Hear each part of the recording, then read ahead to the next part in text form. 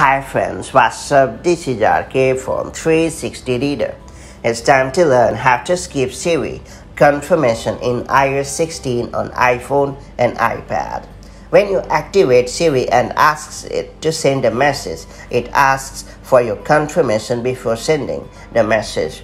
While it allowed you to check if Siri has transcribed your message correctly, it adds an extra step which does not always seem needed. That's why many of us think that it is better to send the message automatically without confirmation.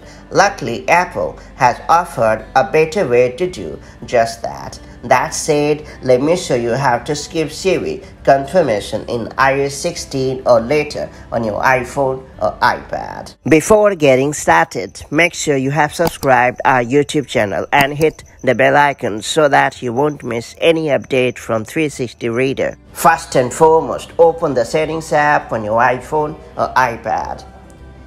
Now scroll down a bit and tap on Siri and search. Then tap on Automatically Send Messages.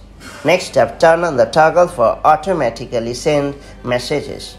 Finally, you have the option to decide whether or not to skip Siri confirmation while connected to headphones and CarPlay. Now customize the settings as per your needs and you are good to go.